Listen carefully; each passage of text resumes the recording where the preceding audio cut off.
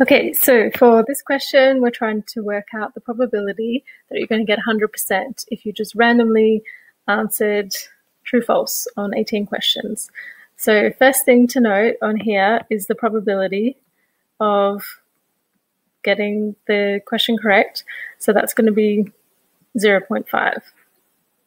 Okay, so the easy way to answer this question is to think about the sequence of events for you to get 18 correct. So you would have to do your first question, you get a 0.5 probability. And then the next question would be another 0.5. So you multiply them together. Then the third question multiplied again by 0.5 and on and on and on until you get through to the 18 questions. So basically that's 0.5 to the power of 18.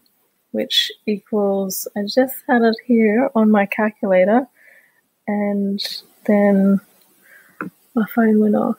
Hang on. You can work it out. You best to verify this number anyway on your calculator, but it should be 0.00000. We've got enough zeros there. Yep, 3, 8, 1, 4, blah, blah, blah. So this is the probability.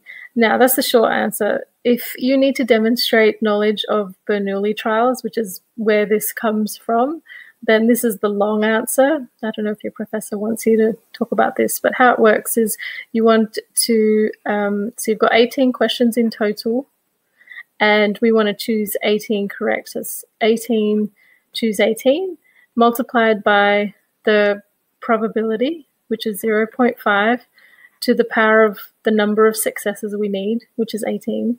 And then we multiply that by the probability of failure, which is 1 minus the probability of success.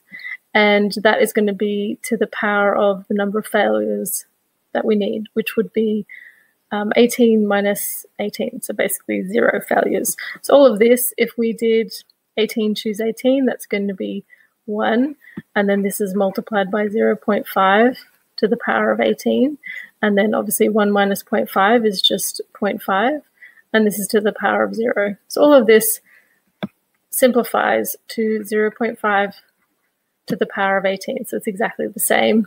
I just wanted to show you where this comes from in the sense of a Bernoulli trial. Okay, good luck.